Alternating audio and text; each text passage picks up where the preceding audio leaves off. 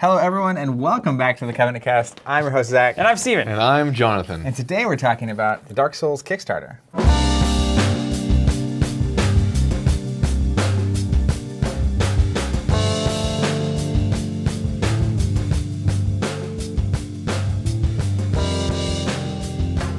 All right, let's kick it off here with some answers to our question we asked on the last episode at the end of the episode. We were asking favorite gaming convention and why?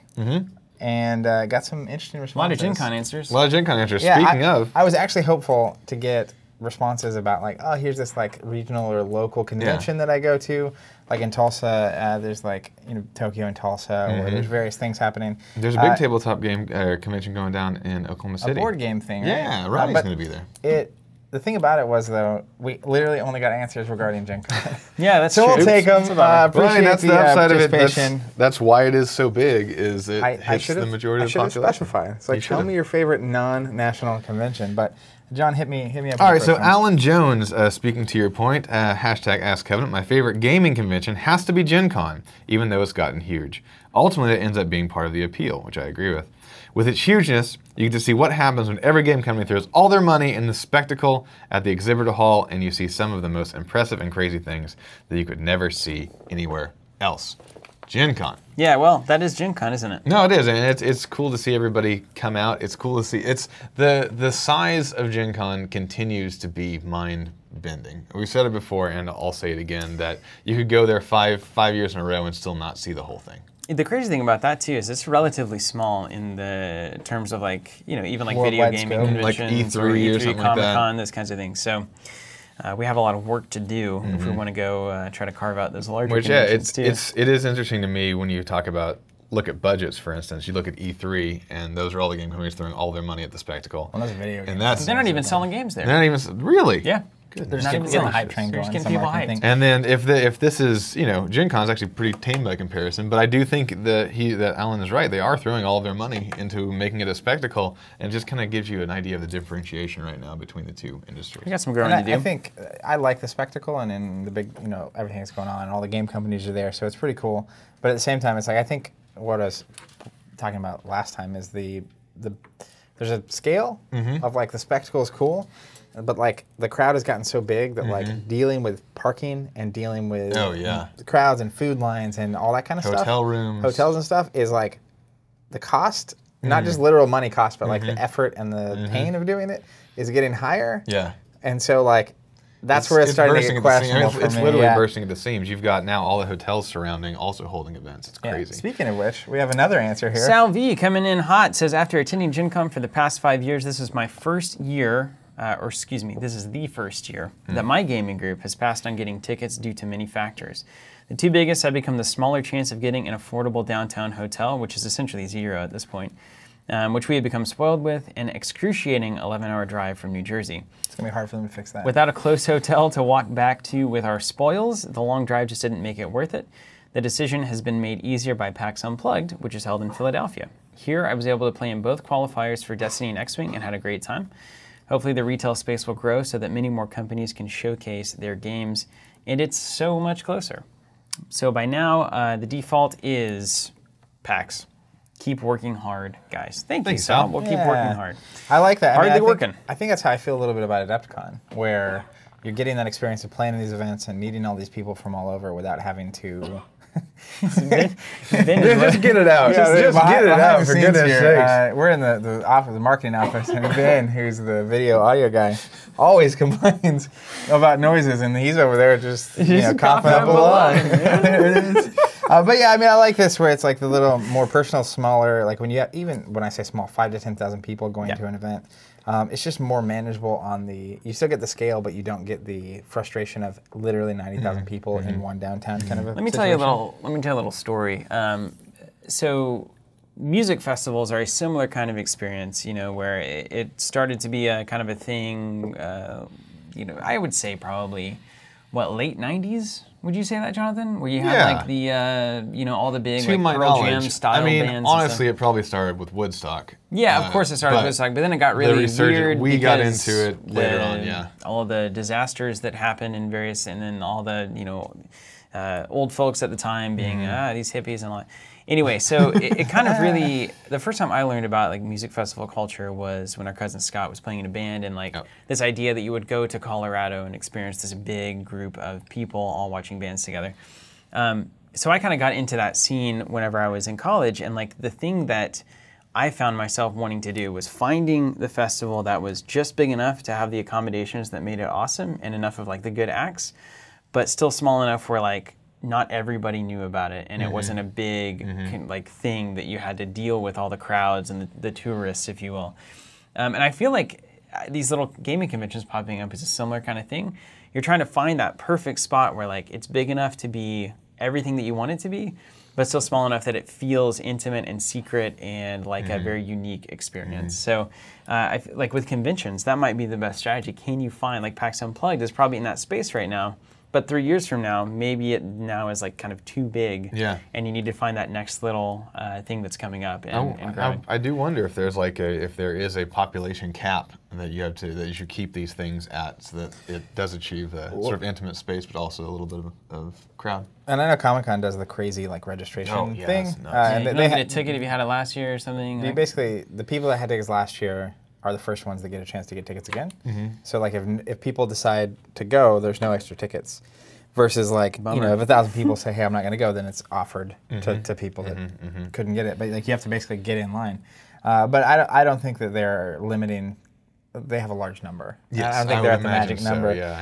But yeah, I mean, it's interesting, and I mean, it'll be cool to watch how conventions and places like Gen Con handle it over, because they need the crowd. They sold out, you know, many days. That's true. So they have to only have a number of tickets available. But well, I think you can also kind of make only that whatever sell you want. So many.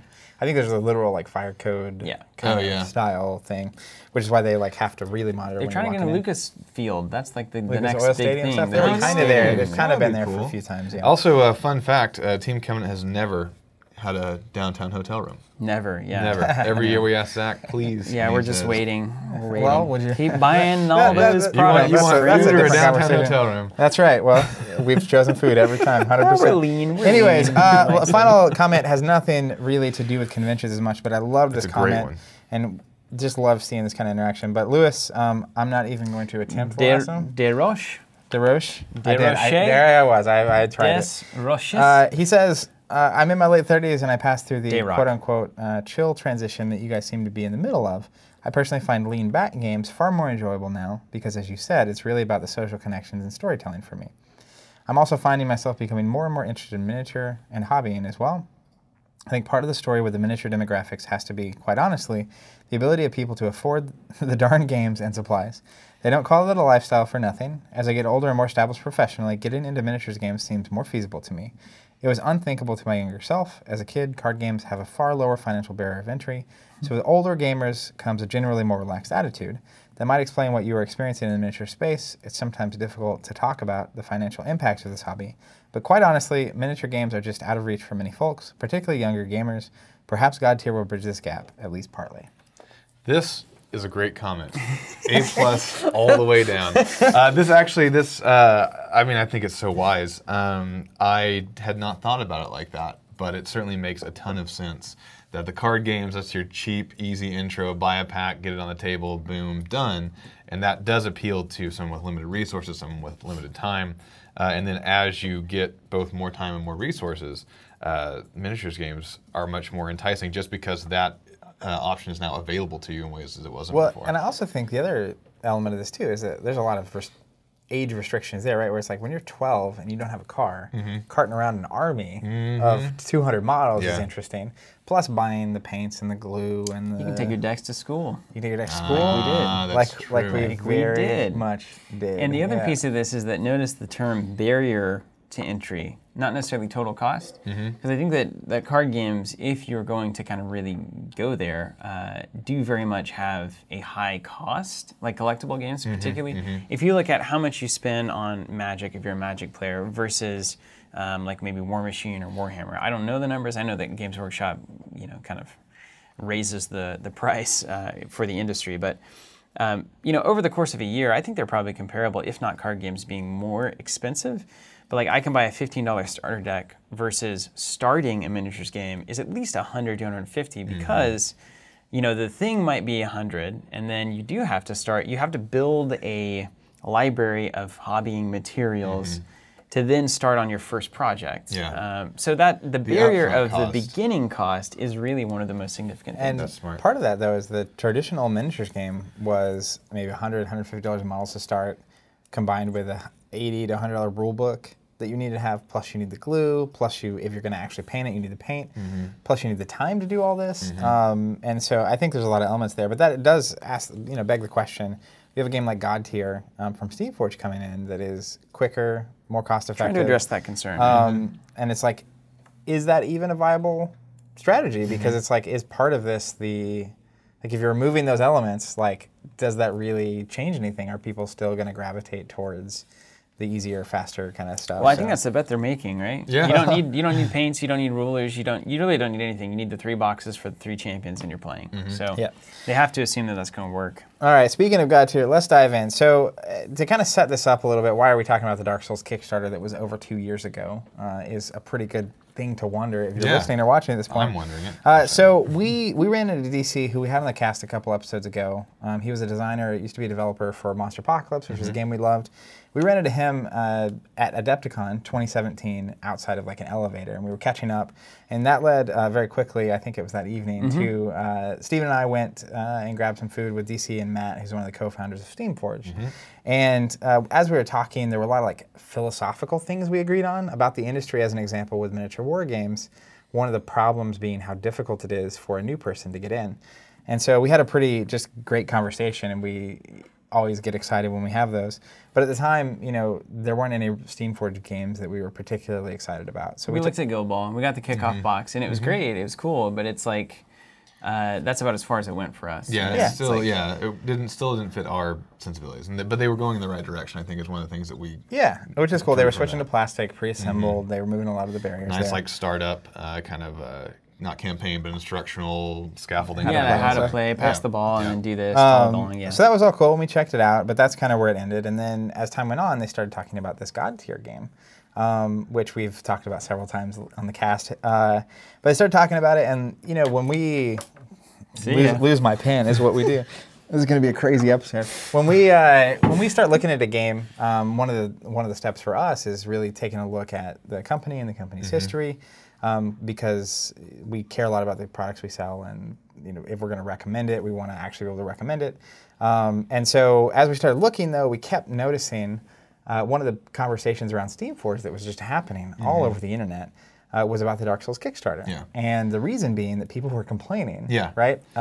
Basically what happened from my perspective is I got super into Dark Souls, not Dark Souls, God Tier. I got into it. I wanted all the information I could. I got involved you became obsessed. with the yes, I that did. magic. You gleam in the eye. It had a little, and it still does have some magic to it, which I'm really excited to see if that pays off.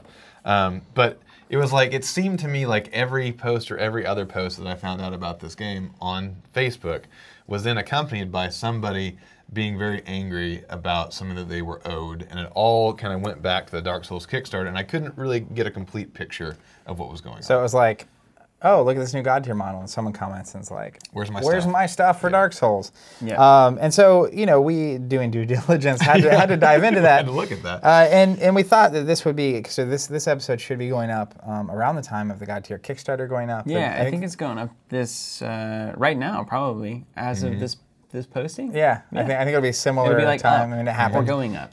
And from what we understand, like they were saying at Gamma, and we talked to them at Adepticon a couple weeks ago again, it's like a 2-week Kickstarter to basically start the process of printing the models. They're doing an alpha test that they started a couple months back, where people have these alpha sets and they're playing the game and they're changing things every week. Yeah, which is still ongoing. A lot of people were afraid it was going to stop with the Kickstarter. I think this is one of the key things that is not being communicated at this point in the process. And I consistently get the feeling that Steamforged, they have their hands full with all of the necessary bits of production and getting this Kickstarter ready and getting things like moving, that clearly kind of communicating how everything's working to the public at large has not really properly been done. And this happens all of the time, just basically because a lot of times you have to prioritize where you're going to go. And game companies aren't necessarily, like publishers, built for that. Right. Like right. even the biggest ones in the industry sometimes they aren't might great post at a it. blog, but it's like who eventually reads it and shares it and gets that information out there. But from everything that I can tell, like this Kickstarter is all about just getting the molds starting, like getting the manufacturing going and whatnot, because we know that that's an unchanging variable in this game. We know that the models are going to look like this, they're finished, and we can go start getting those printed. Meantime, the game is not anywhere near done. Yeah. We know that the rules can change day by day, week by week. Like, we don't have to print those rule books until right before the game launches. Or ever. You could technically have them digital. So that's the thing that I think is most important, is to understand that this Kickstarter is not about, here's the finished game, go get it. This is literally just, we need to jumpstart production so that by the time everything else is ready, we have the models in-house and we can move the game out. We can launch the game. But that's, that's hard to understand. If you bought into the early access kit, we have the $250 purchase there where you get all these models and you're playing the game. And if you're thinking, this Kickstarter's gone live, they must be finished with the rules. Right. You're going to be sorely disappointed because it's like, this game is not done. Yeah. Like the rules are not ready. And there are some, upsides and downsides to doing things that way. But it's important to note that that is the way things are being done. Yeah. And that's important to know. Yeah. They say done enough to get a feel for what the game is going to be so people can make an informed decision. The models are already done, but the game is certainly not in a final state. And the one thing that I always heard whenever we were talking to both Matt and DC is talking about the first day that your game releases, you'll get more playtesting done than the entire development cycle.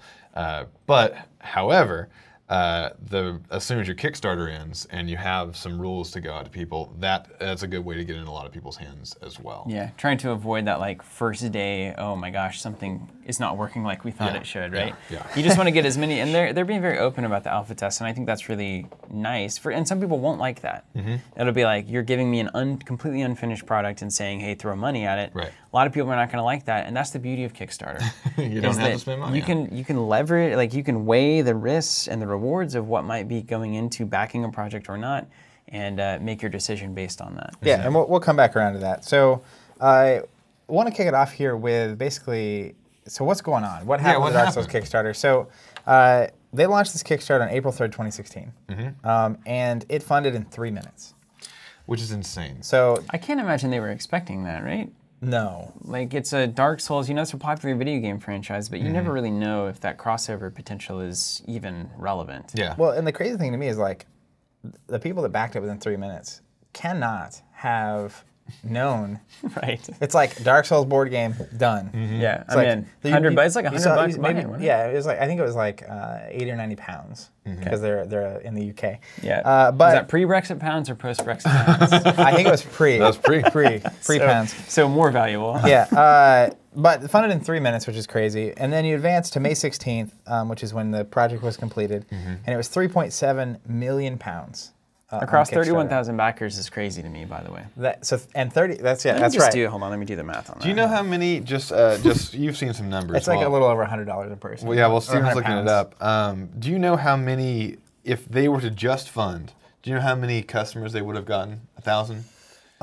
So I think that the original, I don't know the exact math, but I think they were trying to raise like 300,000 or 400,000 pounds. And so at $100, right, you're looking at 3,000. Okay. 120 pounds per backer. So that'd probably be like 160, 170. Yeah, and now dollars. Be aware that is the amount that clocked in at the initial time of funding, which we will come back to as we continue the story. If Give us that timeline. Let's say they were expecting May like 16th. 4,000 backers, and then they ended up with 31,000. That's a different scale. So that's a little bit different. But so November 19th, which is June, July, August, 6 months later, they have what's called a backer kit survey that goes out. And so this is, when you kickstart something, a lot of times the backer kit's a tool that gets used to basically submit, here's my updated address. I did this with the Tokaido Deluxe I got a few years ago. It's like, verify your address, That's right? a funny story, too. Yeah, that's a fun. That was also delayed, so well, we haven't talked about the delays yet. But anyways, so you fill this out, and also part of the backer kit thing at the time is, hey, actually, and this is a complaint that popped up a lot because they were like, hey, you can go to the backer kit.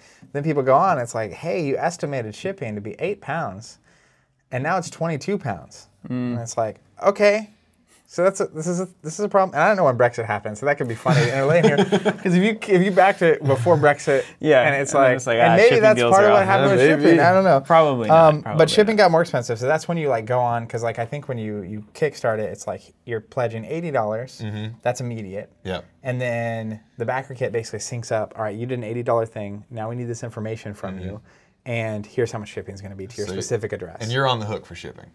You're on the hook for shipping, not included. Because sometimes Kickstarter say shipping included or free shipping. People hate shipping or not. Costs. Yeah, myself included. They really do. I mean, it's fair. We're trying to free ship as much as we can. It's just disaster. But so November 9th thing. So January 6th is when the backer kit thing closes. You have to have your information in. But also during the backer kit phase, there's what are called add-ons.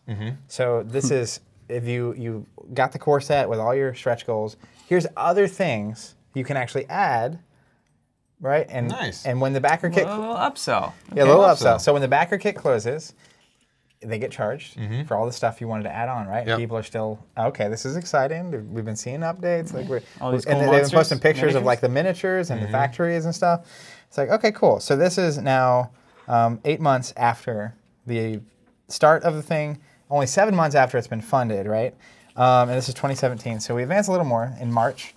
And they post a cool update that's like, and I went back through and I was looking at all the different updates. And March was the estimate at the time the backer kits closed. Yeah, when the backer kits closed, it says, hey, we're expecting, the original projection was April, and it's like, we're expecting to hit it a month early. On 2017? And is that everybody? So waves? How are they waving this out? That's not known yet. We don't know anything, okay. No, that's just a standard thing. So the implication is that everything will be out by well, and that's, March okay, 1st, wait, actually, let me go back. When it says the estimate is March 1, and then that's when they announce wave 1. Okay. So they say, we're going to ship basically there's 3 waves. There's going to be the base game. Then there's going to be the stretch goals, or phase 2 or whatever, expansions. It was expansions. And then phase 3 is going to be stretch goals. Okay. And it's going to be laid in, right? Okay. But that was also a change.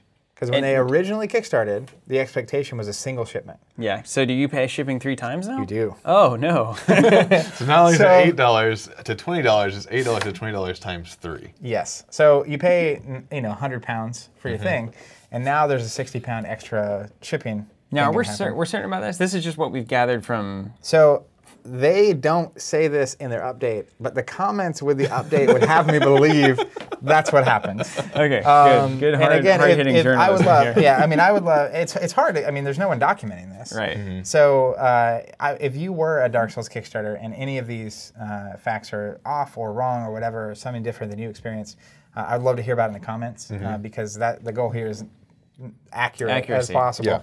But there's a more macro conversation about things that are happening. This is what we're trying to get into. So then March 30th, right? So by the way, this is March 30th. The March that was projected. The March that was going to go out. The very tail end. Some would say one of the last days in March. And they were. It was basically like, hey, there's looking at April again. Then they reveal there's like this big assembly line in their office where they've got all the boxes and all the pieces, and you can see them building the sets to ship them out, right? Well, hey, that's you're at least showing off. You're showing some stuff, and you have to imagine too, like you don't even have a warehouse that can hold all of this stuff, so you do have to send it out in waves. Yeah, we're talking. I think because like people that kickstarted it also could add on like extra copies of the game. I remember seeing somewhere on their thing like 40,000 units was the like here's how many core units we're shipping, which is big. And we'll get to the box in a second. In that same update, they were like, part of the issue that caused a delay is that they had to increase the size of the box. This is fantastic. The components and the miniatures weren't fitting. So the miniatures got made a little bit too big. Well, the miniatures got made, all the maps and the tiles and all the pieces and the way, like the thing to protect the miniatures from getting squished in the thing, because it's pre-assembled. Oh, no. So it was like, they showed original box, and it's like the actual box is like bigger, but that means you get less units in a case. Yeah, guess what? That ripples through everything. My gosh, that is a disaster. That is the capital D disaster. So you get less units in a case. Can you imagine that conversation? Which means shipping gets more expensive. You also, like, they literally were talking about how, like, you can only get so many cases on a shipping truck. So the estimate for every number they had just basically gets blown. Because everything is times this, 7-inch margin or 4-inch margin, whatever it is that. So they reveal that, and it's like, but we're still expecting to ship this first wave in April. Can we pull over the side of the road here for just a second? This is what the decision I think happened. This is purely conjecture. But basically what they're saying is we either remake all or at least some of the models, which sends it back through the China thing, blah, blah, You can't do or that. we make the box bigger. You got to do that. Which also messes stuff up. Well, and it's the thing the about lesser of two evils. Again, I don't know if you remember, because we had when they did this wave, they shipped us a copy because we had talked, and it was like, hey, you should check this game out. And opening it, I don't know if you remember or not, there's no extra space. But it's not just the models, because there's the bottom half is probably the models. But then it's like the whole the tiles, and all the tokens and all that kind of stuff. So they reveal that, and it's like, we're expecting to ship the first one in April, so April 2018. So we're now about a year after the Kickstarter. Lesson learned. Yeah, we'll come back to lessons strongly in a minute. About a year after the Kickstarter, they shipped the first wave. Okay. Do we know how many units that is? Wait, Not precisely. that's a year after the Kickstarter, but it's still kind of on their timeline, right? It's a day. Yeah, it's a month after their March estimate. Their March, we're going to be a month early estimate. Yeah. Because the Okay. expectation was kind of April all along. But this is when issues really start to begin. Now? Well, besides everything else we already talked about. So then more issues ensue, right? Which Okay, is, tell me. In July, they posted an update. So there was random updates in the middle, but There's update posting. So hold on. The first thing that you can't do is ghost on stuff. And that happens on Kickstarter all the time. Companies say nothing for 7 months and then randomly show up. So they didn't do that. And here's the thing. So I've backed a lot of things on Kickstarter. I've actually had Kickstarter things that I've done. And the instinct for human beings is whenever something goes wrong to not talk about it until it's fixed. Yeah. And Until that you is have it fixed. Until you have it fixed. Until you have it fixed. Yeah, you don't want to say, hey, we have this problem, we don't know how we're going to fix it. But you wait until, oh, we've got a solution for it. By that point, it's way too long, but it's human nature. And this happens constantly. And I get it, because part of the problem that I haven't been talking about here is, with the backer kit, right? And you have 30,000 people. One of the things that, and I think we'll eventually get to it, but like the number of people contacting them was immense. It's got to be crushing, yeah. And we'll just keep rolling. But so come July, they officially post, and this is one of the things I want to know. There were updates going on pretty much every couple of weeks, kind of a thing, which is cool. But there was a delay to Australia for whatever reason, and so they decided to airship it to Australia at their cost. So it was like, we're literally shipping to Australia individually I instead think of they're probably distributing. losing money at this point. I won't be surprised if that's where we get. But in this same post, they apologized for the communication. Okay.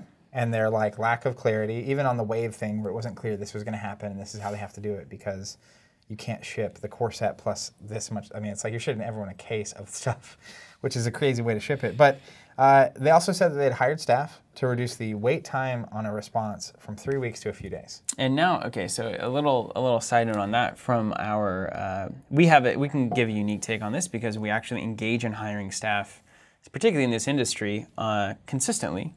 Yeah. Here's the other thing, man. I mean, so we've been looking for a retail specialist for how long now? 8 months? 7 months? 6 months? 5 months? 4 months. 4 months? But almost got there. we can say 8. But to essentially be able to be like, we're in the middle of a disaster, and now we have to try to hire and onboard somebody who can represent our brand to a bunch of angry customers and not make them more angry. Then now you're spending time hiring and onboarding. Yeah. And so and it just takes a ton. So you have to be willing to make the bet that the investment now is worth the gain over the next 6 months. That's crazy. Well, and this kind of points out one of the things I will want to talk about, and I'll just kind of mention here, which is the reality of there's a whole lot that goes into publishing a game that has nothing to do with actually designing or printing a game. One of which is if you have 30,000 customers, the support requests you're going to get, especially if you're not communicating well or stuff goes wrong. And like you were saying, I remember seeing a couple of posts where it's like, hey, we don't have an answer yet because Chinese New Year. Yeah. But man, that just shuts the world down. Yeah, but when they get back, we'll try to get an answer, and it's like not clearly communicating with people leads to more questions. But also sometimes if you say, hey, here's a problem, we don't know how we're going to fix it. And it's like, what if 5,000 people are like, hey, I want a refund? Yeah. And it's like, that's not how Kickstarter works. Right. But you still have to respond to 5,000 people. Yep. Yeah. Or they just think you're totally running away, skipping town with their money. Yeah. So this is where some more questionable decisions get made. So that's, it's like, okay. So they're kind of in panic mode now. Yeah, That's and so another thing that happens in the same customer service vein is you get your set, right?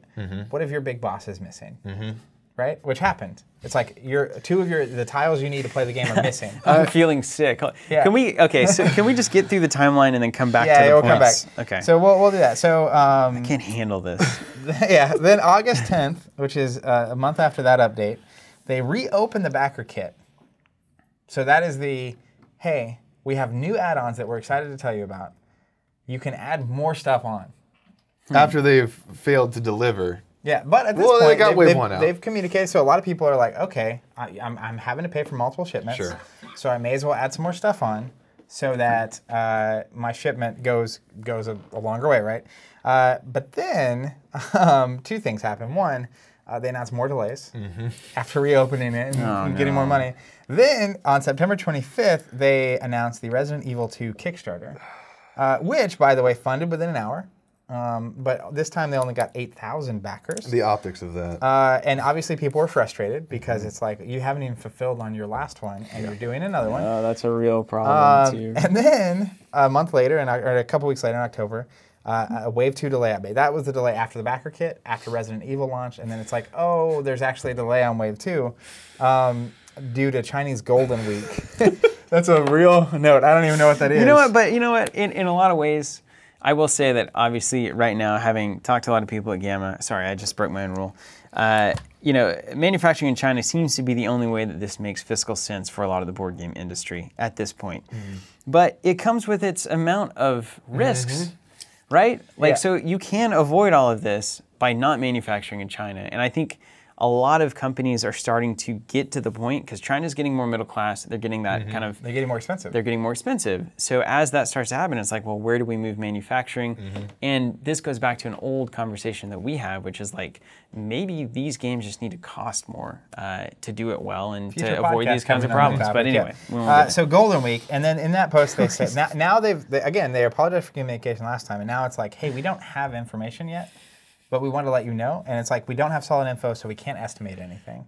Now, October 23rd, Resident Evil finishes 800,000 pounds of a Kickstarter, so it does fairly well. Certainly not the smashing success that Dark Souls was. November 21st, so now we're about a year and a half past the original Kickstarter. Wave 2 estimate given for July of 2018. Wait, we haven't even gotten there yet. No.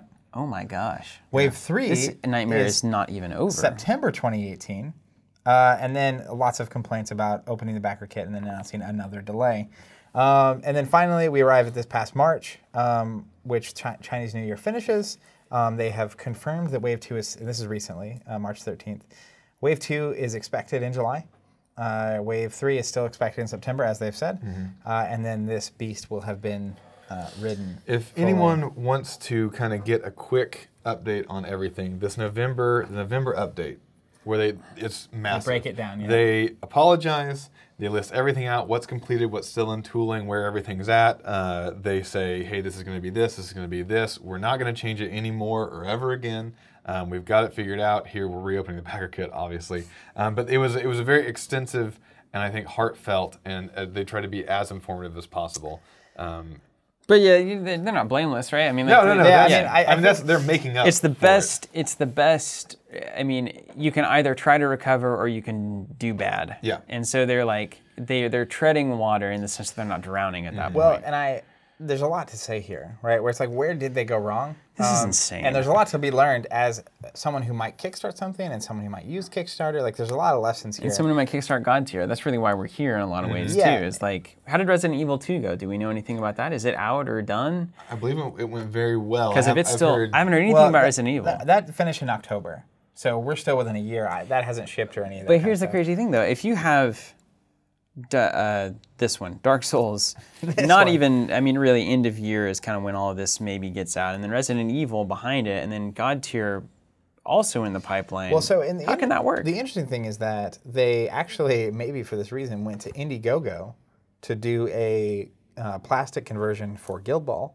So they basically kickstarted it on Indiegogo. But you keep the money no matter what, right? Yeah, but because what's also worth mentioning here is that prior to Dark Souls, Steamforged was Guild Ball.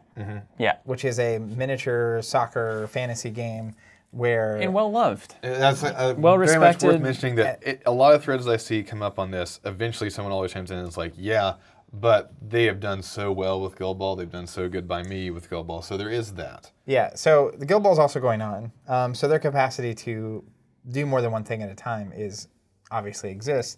But people were upset, right? It's like you've come nowhere close to delivering on Dark Souls, and you're launching the next thing. Well, But I'll tell you what. Here's what it seems like to me, and I don't have the information. We run a business. We may be able to shed some light on this. there's also one piece of this that we didn't mention, which is Dark Souls went to retail. Yes, that's correct. Oh yeah, I remember. So that was I thought I Like had that. down. That to me is like. That was a big oops. Yeah, moment. that was May, June 2017. It's an oops moment, but it also that strikes me as the kind of decision that you make whenever you can't fund the next 6 months of your operation. When you start looking at it like that, where it's like they have maybe not made any money off Dark Souls, and they are just determined to get it out to save their reputation. I mean, they've hired, they had to do the box issue. They've hired 2 new people, et cetera, et cetera. Well, that's where I was going with all this, which is, I don't know, but the feeling I get from now looking back, we've interacted with them, right?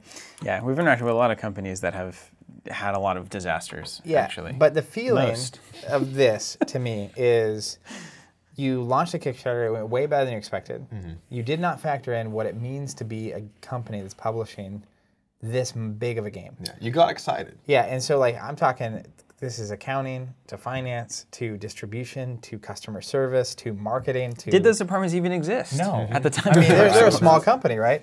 So the first wave started shipping in April, and then it hit retail in May or June. And so I think the reason the waves were even made was, at some point, the math's not adding up. And this is a problem. You've seen this with so many Kickstarters. And most Kickstarters, when this happens, fold, right? Mm-hmm. It's not like, oh, we fought out of this and then we delivered eventually and got good, which is a good sign that they're trying to fight out of it. Yes. But it seems like it went crazy, that mistakes were made. Even when they're opening the backer kit to sell more stuff, it's like, are you just needing more resources? Yeah, is that's that what it this feels is? like to me, yes. And so but one of the problems that popped up was games start shipping in May, and it's like people either don't get their deliveries or something goes wrong. There's 30,000 people, so a percentage are going to have something go wrong, or parts are missing. Well, especially if you're rushing. I mean, that's the thing that Robert always says, is that the percentage of accidents happening after one accident is exponential. Yeah, once something goes wrong, once something goes wrong, yeah. But the reality of let's say you have 1,000 of the 30 that have something wrong with them. And it's like now 1,000 people are like, hey, I'm missing a part. It's like, did you get a bunch of spare parts printed? Was that in your plan? No. Was that there? How did the box? How was it too small? I don't understand. Who was measuring that? Wasn't there a? There probably. I mean, there was probably some. It was the first number. run, wasn't it? It was the first run. It was just the first. You didn't test print beforehand. So and it's all of the big learning experience in front of 30,000 people. But that's how it comes across, because they wave it out, right? And it's like, we have the core set done, and there's huge demand for this game. And there's a lot of people that want it that didn't get in on the Kickstarter. So what if we make more core sets instead of wave 2 and 3, and actually create a sellable product? And then we do wave 2, we release wave 2 at retail. After that, we do wave 3 at retail, and you can do the math, and it's like, okay, well, that could add up, and we could be good to go here. Get out of here. But that doesn't make any decisions correct. It just is a... Well, in some sense, certainly in many perspectives, it does make it correct, or at least if as we're seeing it is accurate, which is the options are never fulfill the game because you run out of money, declare bankruptcy, or do what you need to do to eventually fulfill the game, even if it means PR is a nightmare. And that's I don't know. I would love to know. Maybe we'll talk to them actually, about it. I should note, I'm actually checking my phone every moment right now. That's why I usually don't have this out during the podcast. If you guys are watching the YouTube video, you can see that. If not, you can hear it. Actually, I reached out to Steamforged yesterday, so it has not been very much time, and they're on a different time zone. And I said, hey, I'm sorry, it's really short notice. We just would love to have any kind of commentary on this from the source itself. And what I will do is, in the next episode of the podcast, I'm sure that I'll get a response by then, and we can add that to the conversation, or I'll even put it as a comment on the YouTube video and pin it to the top once I get something. Also worth noting that they're not hiding from this. They brought it up at Gamma. Yeah, Charles had everything to say about Dark Souls. Yeah, and what was kind of the vibe? It is coming. It's embarrassing. We're sorry, we messed up, that kind of a thing. It's just head down, get it out at this point. Yeah, which is determination, which you want to see. And that's one of the things that hits me about PR is that a lot of people think that PR is what's happening now, but really PR is if they can make it through this, if they can get everything out, they'll be fine. It'll be they're doing what they can, and it sucks. But I've seen a fair amount of that where like someone was like, I haven't gotten mine yet, and it's at retail, right? And that's frustrating. Yeah. There's no amount of anything you can say or apologize for that makes that feel any better. Yeah. But at the same time, later would come back and say, I finally got it. There was an issue at customs or whatever. And I understand that frustration out of being let down, I guess. And there's nothing to fix that. But it's also like another element of frustration there is I was missing a part and you're selling it at retail and you aren't responding to me to get me my part. Yeah. And it's like, that just is a systems failure. Yeah. So it reminds me very much of PayPal. Remember we listened to that? Are you going to bring it up? Yeah, bring it up. Go for it. Yeah. So there's this Masters of Scale podcast, and they Peter do Peter Thiel, and they do a thing on PayPal. That guy is. Yeah. And what I didn't realize about PayPal is when they first came out, they did not have the money or resources to deal with customer service. And they're dealing with people's money. I mean, this is a big deal. Like they had, let's say 30,000 to keep the number familiar, requests. Like, hey, something's gone wrong. I need some help. They didn't answer a single one of them for like months and months and months until the people found their phone number somehow. Someone was so frustrated. Then they just unplugged their phone. So that went on for months and months and months. And then someone finally figured out where their office was and started showing up to get his stuff answered. And they hired security to remove him from the office. They didn't have the means they to just did not, actually they support had, that many it customers. It was more important to them to get the platform to a place where it was scalable and useful, and then hire customer support. Well, the thing is, they knew that their product only succeeded if it reached saturation, because there was 7 million other processing options that were going to start springing up, and you had to be the one that everybody's using, because PayPal is only useful if everybody's using PayPal, period. So if you can get to that point, it's like, we don't care about public relations and customer service right now. As long as we have 30,000 people signing up every month and we're losing 1,000, we'll keep doing it. That's that the kind of thing. Return. So not to say that that's the right thing to do by any stretch of the imagination, but to say that it is a thing that is commonly done and that has been successful. And that is sort of one of the options that you can do. Well, and I think, for me, looking back through all this, it's pretty crazy because I wasn't involved in any of it during the time, but reading all these comments, there's a fine line. I mean, I understand there was a lot of questionable decisions being made by Steamforged, and and maybe it's what they had to do is the point. There's a lot of questionable decisions when you look at it from a backer standpoint. Yeah, just purely from backer. It makes a lot of more sense when you look at it from I got to keep my business afloat standpoint. But the other thing to me, I guess that was interesting is how many of the customer perspectives I felt were very, off. Where it's like not to remove blame from Steamforged for mistakes that they made, but it's the kind of thing where it's like, it's 2 years later and I don't have my Kickstarter, yet. What's going, this is crazy, this is ludicrous. And it's like, that's Kickstarter. Yeah. Every Kickstarter I've ever done, I've never had a Kickstarter show up on time. It's not even close. Kickstarter is the customer acting as a capital investor. That's what it was meant to be. Like, you're making a bet, and this is what investors do all the time, right? This is the whole Silicon Valley, get your $1 billion, go start your startup and have your software company get bought out by whoever. It's like they're making a bet on, is this going to be successful? Are the fundamentals of this business strong? Does the leadership have the right idea? Is this product the right thing to bring to market?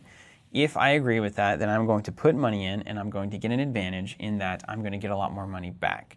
So the way Kickstarter works is the same kind of thing, except you put money in and you get essentially a cheaper / discounted product back. So that's the bet that you're making, is that this is going to be worth doing and I will get in on a lower priced item and therefore save money by believing in it. But I take on some of the risk in that, given that I am the investing body. And a lot of times you invest $20,000 into a startup that goes belly up the next month. So that's a part of the process that Kickstarter doesn't necessarily, advertise as you get the advantage of being hosed sometimes. Right? Yeah, but it's cool because you get to make things exist that would never have existed otherwise. And I think, did you kickstart our whiskey infusers? I did. Yes, and those were those were 6 months late. I remember you emails were like, "Hey, sorry, you're not getting a gift from my wedding because this is going to be late." Yeah. But the other side of that is that it allows you obviously to get involved in some of the with games in particular. It's cool because it lets you get involved in the development of of the game. But it's not the case that you're pre-ordering a product that is guaranteed. Right. But that's the mentality that has switched. And I should read this. I've been dying to read it. So this is Ninja Division. They just recently said, hey, we're not going to deal with Kickstarter. Oh, this anymore. this was. And they were the big about This drives me crazy. Relic Knights. Yeah, Relic Knights, Soda Pop Miniatures, Relic Knights, that Super Dungeon Explorer, which is apparently makes Dark Souls look like the best run Kickstarter on Earth. Like Super Dungeon Explorer went into a void and was swallowed up by some demon, from everything that I know. So Sounds like a good story. I haven't looked at it at all. I just know that the stories around Super Dungeon Explorer, whatever it is, with this company are insane. Okay. And was it a similar story? They had a super popular. It was product, one of the biggest got in over their Kickstarters heads, ever. Had no idea what operations they needed to make it successful. I guess so, right? But what was said here, this is a quote: "The added toxicity, the way that it's swung online, talking about Kickstarter, has made us shy away from wanting to even be a part of it. I don't think that it's responsible for any of our external business partners to have to be exposed to that. It's not responsible for me to expose my employees to that. It's not responsible for me to expose my brands to that." So talking about the toxicity of these Kickstarter communities once they backed a game and are now complaining, etc. I have a lot to say about that, but I will add a second quote here, which is, I think, one of the more important pieces of this entire puzzle. Talking about, it made us look really hard at why we're using Kickstarter for our business. We have a great community we've been able to build up over time, but we've come to recognize that in our time working and developing in Kickstarter, that you run the risk as a business of your eyes getting too big for the plate. You build big projects, you want to be ambitious, you want to go after all of this opportunity to give your customers all the things they want. We've gone through and redesigned whole products from scratch based on the feedback we get. We've added time to our time frames, and everybody just keeps thinking that it's okay. So here's the thing. Weave me a story. Let me get this box. Yeah, Ninja Division here, and I think as a parallel to Steamforged, deserves all of the blame for any problems that you have during Kickstarter, because that stems from something, and it's not people backing that shouldn't be backing, right? It's that you weren't prepared for success, you didn't have things lined out for this to be successful. Sure, it surprised you, but why did it surprise you, right? Sure, you maybe couldn't have anticipated you can it. limit each level of backing, so it's like you shouldn't go beyond what you're capable of. Right. You could have anticipated the demand being high. You didn't, and maybe that was extremely difficult to see, and maybe no reasonable or rational person would have bet on it, but it still happened, and you put the Kickstarter up, you decided what backers should get, you decided what the stretch goals were, you decided to send backer kits out.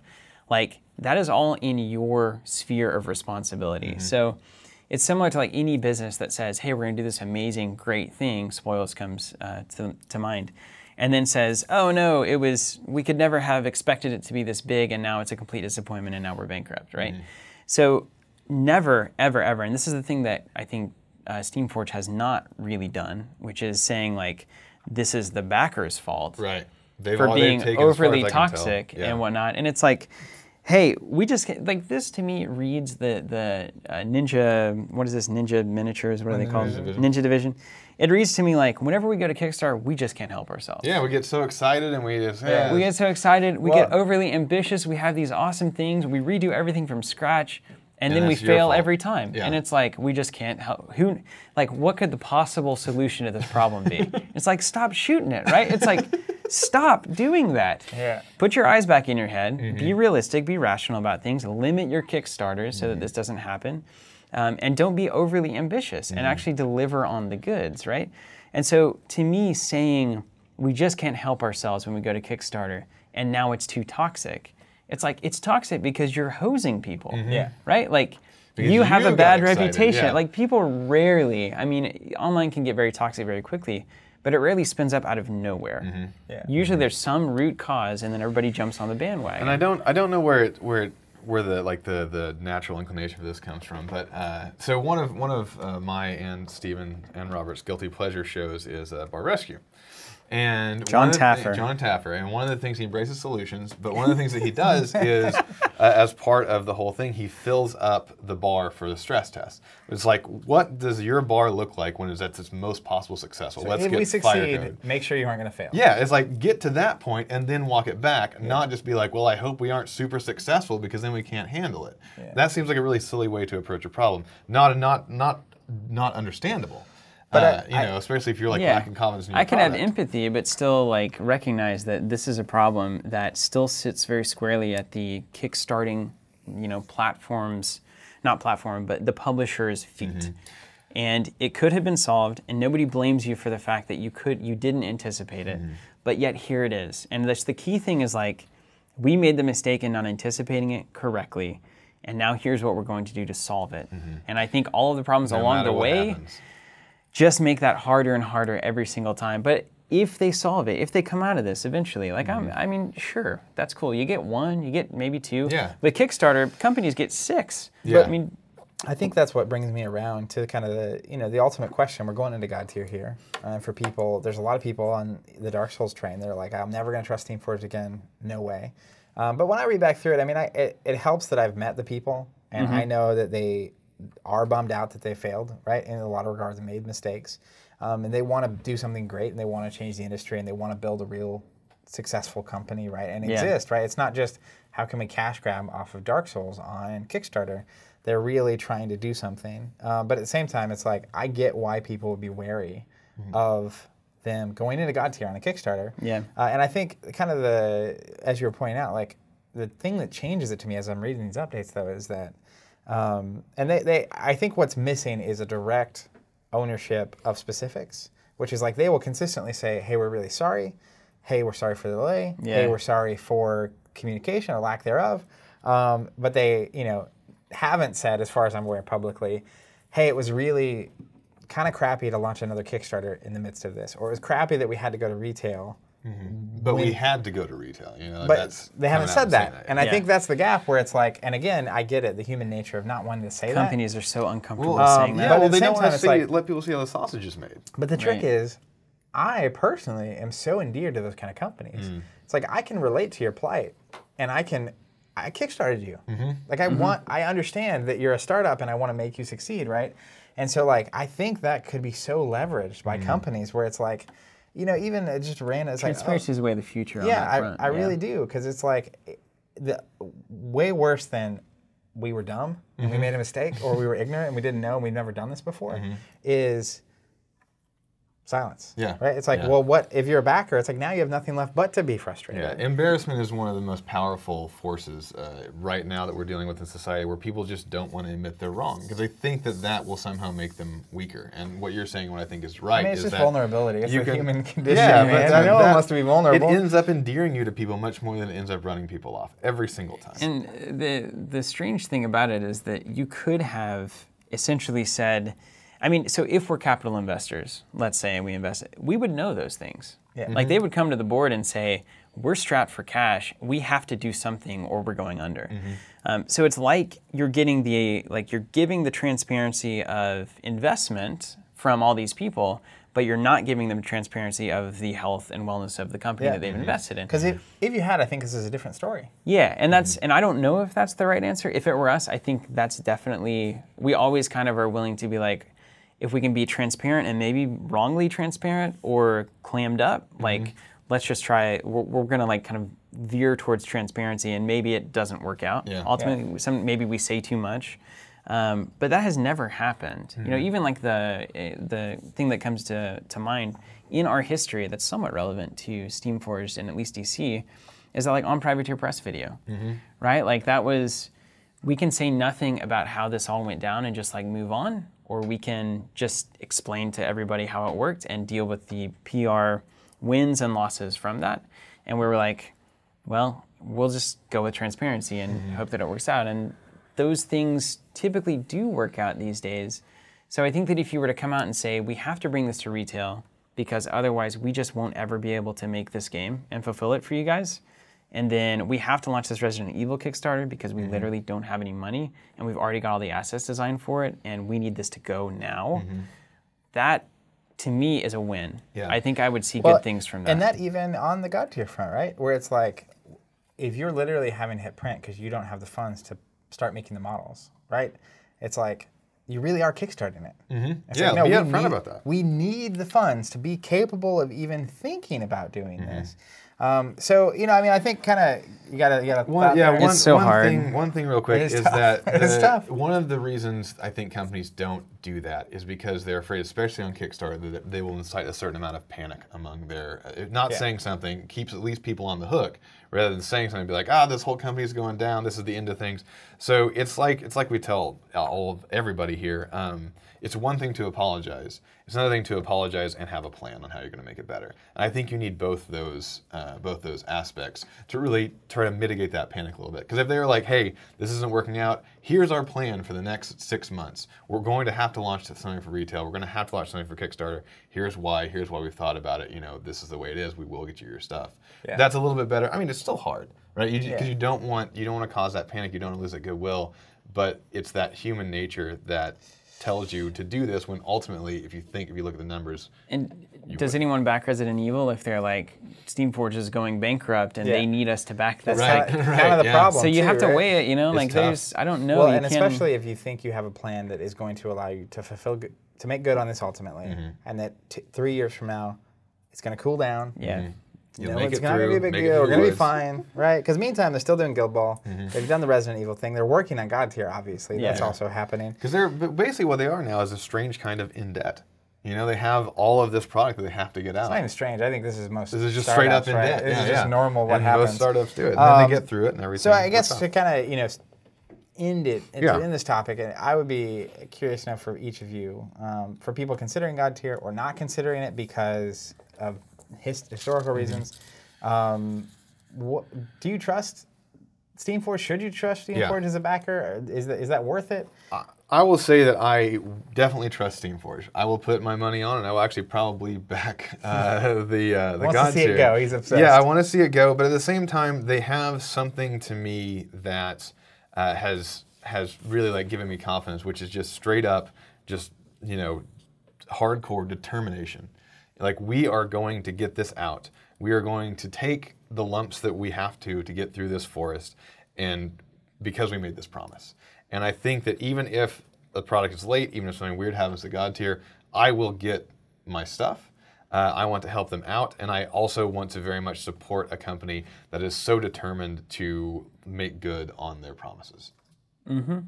You got any takes on that?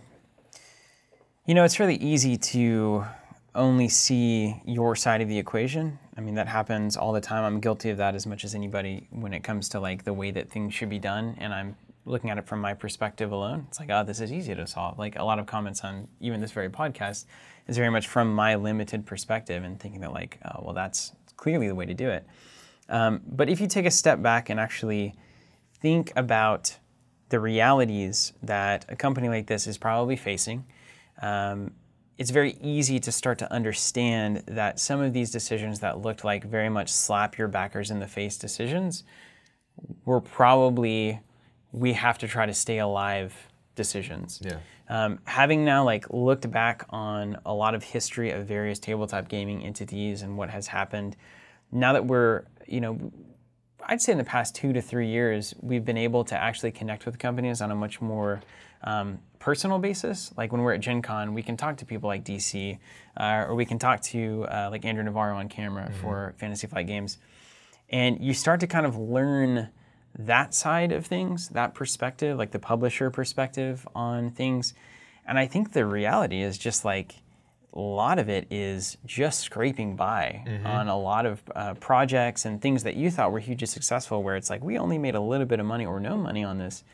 That to me starts to kind of twist that understanding and have a more holistic look at man, so why would Steamforged, for no reason, essentially take Dark Souls to retail, knowing that they have all of these backers that they're going to upset hugely, knowing that these backers are already upset, they've already missed deadlines, and that they're getting all these contact forms so much so that they have to hire a new person. 2 people. Two new people. So why would they just decide to do that randomly? Yeah. It's people don't really operate like that. They probably had to do it for some reason. You look at Resident Evil, it's why would they start a Kickstarter right in the middle of all the angst that's going on in their old one? probably for a good reason, right? It's not some nefarious, we just really want to screw people over. Right. That never happens, right? Right. That very rarely happens. So there's probably a good reason for it. And I mean, it's crazy because it could be as simple as like, we had the license for this window for Resident Evil. And it's like, we were going to do it. We had to get it out. Yeah, Or but just at the same time, I think it's important to not be purely an apologist for a publisher that made bad decisions. And there are bad decisions that can compound by future bad decisions. And there are bad decisions that you just put your head down and you get through. And there are ways to do that a little bit better, maybe being more transparent, maybe being better with the updates, but seeing how some things have gone, whether it's Privateer Press with the end of Monpok, where there's just 4 years of silence, whether it's Wizards of the Coast with the Star Wars TCG, nothing, just complete silence. Seeing any amount of communication is good. Seeing a commitment to fulfill on these promises is good. I truly believe that that will happen with Dark Souls, and I think that there's going to be a huge sigh of relief at Steamforged when that goes down. I think Resident Evil is going to be fine. I think it's a more manageable product. And then I think God Tier is the most manageable of all the Kickstarters that they've done, where they're literally just, I mean, these are champion models with a few followers. I don't know what the Kickstarter looks like, so I'm not sure if it's any kind of big, giant boxes, ambitious stuff going on. But if the Kickstarter is fairly controlled, and you look at the basic model, which is like a champion and any number of followers, we can do, let's say, 10, 15 of those in the Kickstarter. That's a pretty much standardized process, getting a box the same size with a champion in it with X amount of followers, and we can produce those, and it's kind of a known quantity. And they've done that with Guild Ball. They've produced these kind of series of releases. So I just think it's a more manageable Kickstarter, and I think that they have a lot more experience in those slow drip miniatures games like Guild Ball. So of all the Kickstarters they've done, I would be the most confident in God Tier being successful. I also think, for me, I'm more likely to back it and be confident in it because I think it's just a more fun game. I think it's a more interesting game. Like, I don't need a giant $100 board game on my shelf. Like, that's cool. Resident Evil 2, like, it's fine. Like, I think I played it a few times on PlayStation, right? Been no big deal. But when I see God Tier and the decisions and the thinking that's going on behind that game, I'm willing to cut them some slack because I think it could break things open. So my risk meter goes down a little bit. Well, and I think, I was going to say that kind of leads to my point, which is I feel like, if anything, it introduced the kind of hesitancy that should be natural when you're kickstarting something. Yeah, maybe so. Which is, yeah, you need to look at the Kickstarter and ask yourself, like, can they actually pull this off? Because it took me 2 minutes of looking at the Dark Souls Kickstarter, even 2 years later, it's looking at it, it's like, there's no way. Yeah, if you have to scroll more than 60 seconds to find out what the game is, because there's all these like backer awards and yeah, it's like just. I mean, it reminds me of basically. I mean, you just see it. And it's like, I know this is going to be crazy, and the only way this gets pulled off is by a big company, and like. If you're kickstarting, you're probably not a big company, right? Not super big. Unless you're like the CMON model of like... But I have no idea anything about CMON, but I don't get a sense that they're this giant company. No, they're not. Nobody's giant in this industry. Yeah, I mean, Wizards is kind of okay sized, I guess. I think going into God Tier, for me, it's like... Games Workshop, probably. I would be as hesitant as I am for kickstarting anything. And to kickstart something, I would have to believe in what they were trying to achieve. And I think that's why we're interested in God Tier as people and as a group anyways, is that we do think they are setting about with God Tier specifically to achieve things that we believe in. And I think leaning into that as a company and kickstarting, it's like you've got to pitch that vision, you've got to make people believe in it, make people want to back it. But to me, it's just like any Kickstarter. And if anything, they have a history with a huge Kickstarter that went wrong basically at every turn. And they have seemingly demonstrated they've learned from that. It appears and that's the important part, where it's not just, all right, we did, giant Kickstarter game 1. Let's do it again 3 years late. Let's do it again 3 years late, and just keep launching these crazy Kickstarters. But again, I haven't seen the God Tier Kickstarter. I might look at it because this is a couple days before it goes up, and I might have the same feeling, and I might not back it. Where it's like, well, this looks like it's concerning, and I might not get this stuff for 6 years. Yeah. So yeah, they seem to just be making progressively better decisions. And at what point do you want to jump on that train? Because they are a company that I think is learning from their mistakes. I mean, look at our history. You do. You either learn from your mistakes or you're probably not here in the next few years. So yeah, it took us what, like 8 months to get out all the data tokens on the first. Yeah. I mean, nobody's free from mistakes in life or in any industry, certainly. And so as your scale increases, your mistakes take a bigger toll. But if you learn from them, if you recover, and if you at least communicate throughout the process, I think you'll be okay. Yeah. So I think they'll be okay. All right, before we jump out of here, we've moved the This Week section to this section real quick. Oh, goodness, that was a long discussion. Yeah, we went into it. So real quick, anything notable happening in the lives of the Woolley Dude, brothers? I'm watching Westworld. What episode are you on? Yeah, I'm on like 6, I think. Zach's been telling me to watch it, but I don't know, you guys listen and probably do similar things if you're smart game players like I am, in that you're working those free trials. So I essentially started a new Amazon account so I could get a free trial of Amazon Prime, which came with a free 7-day trial of HBO. Wow. So that's double dipping. I'm trying to get all of them done in 7 How many episodes are there? days. I don't know. I just like started watching. I think it's 8 or 10. 8 is like standard these days. So this is a show, I watched the first episode. And I've got 2 days left, in by the love way. with it. And then Robert, which we'll have on at some future episode, I'll have to ask him about publicly, was like, watch the first episode and didn't like the editing. I don't know what that means. He wasn't. So. Yeah, he uses that term a lot. I don't know. And then, Steven, you keep mentioning, it kept mentioning on the cast, particularly about Westerns and liking that theme. Has a Dollhouse vibe, too, and I was a huge Dollhouse fan. And I was like, man, you gotta see Westworld. When you're done, I'm amped to hear It's like it has the same soundtrack as Dollhouse. You know the second season's coming out. Yeah, I did. It actually reminded me that you kept saying I need to watch it, so I did. Yes. Well, I'm proud of you. Thank you. Nice. Yeah, I've been working out. That's been good for you, man. I was in and out of that. You also circled the earth another time. Yeah, I did. I'm 34 years old now. Goodness gracious. That's crazy. But the thing, the biggest thing for me has been that on the way back from Adepticon, Zach sort of informed me of all of the stuff that he had learned about counting calories. That's so funny to me. And he had said to me, once you start doing this, the whole thing changes, and he's right. I'm now like, it's great. That's awesome. It's actually really cool because I was not expecting it to be a profound thing. Yeah, because originally it's just like, well, when my body's hungry, it needs to eat. But then you realize it's like, well, your body needs X many calories, and you can get them in a healthy way or a non-healthy way, and you can cut down to this many calories and still be just fine. It's like, oh, I can fill up that queue. Like that works really well with my brain. And it's like, if you only fill it up this much, you start losing pounds, and here's how many calories equal a pound. It's fascinating stuff.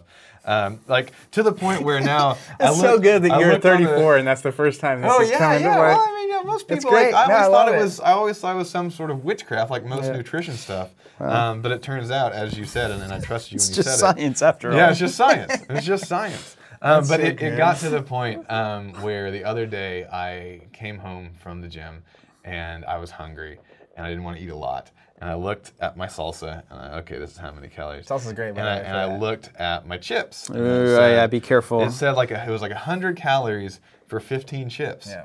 So I counted 15. 15. Yeah. 15. And then I was done. If you don't count, sometimes it's like 60. That's the problem. A lot of times. That's the problem, but it's worked really well. I feel really good about it. It feels more like I'm in a video game, which is always like nice. I can manage it. Yeah, dude, and I'll tell you what, you can have about a pound of that salsa. That's right. Low calories for days. That as long as it's not the super sugar infused salsa. No, I found a great salsa. And then you look at carrots, and it's like 1 calorie for 700 carrots. Yeah. And it's like, oh, I get it. Yeah, or like the box of spinach is like 8 calories. It's like, oh yeah. Oh man. For me, I actually so we're approaching Star Wars Worlds. So if you thought I played a lot of Destiny before, oh wow, sit back, hold tight. The difference here, though, it's maybe one of the coolest things I've been a part of in terms of preparing for a tournament. There's 6 of us from Tulsa that are going and playing, and Eric Wainwright, who's one of the locals here, play a lot together. He's a very data-driven person. So I set up a Google form that lets you put what deck you're playing against, who won and lost, whose battlefield you're on, how many times did you claim, and then notable cards. But he's doing these like matrices and like all this stuff, and we have 6 people, and we made a list of like, here's the top 10 meta decks, and we're gonna build those, and we're just gonna play a whole bunch of games against each other. Wow. So that we can do the math on what are the win percentages of the meta decks against each other, so that we can predict with some accuracy, based on our, assume we're any good at the game at all, that which of the meta decks are most likely to be in the later rounds. So then you're making choices about what to put in your deck based on and you can track your own games against those things. Anyways, it's crazy. That's fascinating. That's so I'll awesome. report on that more in the future. That's something you've been talking about doing for a long time, and certainly old Paul Heaver has had some success with it, so I'm very excited to see where you go with that. Yeah, and then final note, I saw you writing it over there. Yeah, I just wanted to take a quick moment, a more somber moment, because one of our local community members passed away recently. Jeremy Bright is his name, and he and his brother Kendall were very active players in our community and the general Tulsa community. So just wanted to say all of our kind of love and support to Kendall and the Bright family. If you're listening, we're here for you. And anybody out there who is, prayers or positive thinkers or meditators or whatever, send some energy, some good vibes to the Bright family, because they definitely need that right now. He will certainly be missed in the store. 100%, yeah. And other places, I imagine. Well, I have literally no idea how to end the episode at this point. Let's end it with Ask Covenant, shall we? Ask Covenant, you can use the hashtag Ask Covenant, get your questions answered right here on the show. And we always like to end with a question. So my question is, if you've been listening through, or if you're a part of the Dark Souls Kickstarter, what's your take on it? Can Steamforged be trusted? Are you going to back God tier? And what's your impression and thoughts on what all of this for Dark Souls and the Kickstarter means for Kickstarter and the tabletop game community? Until next time, keep playing.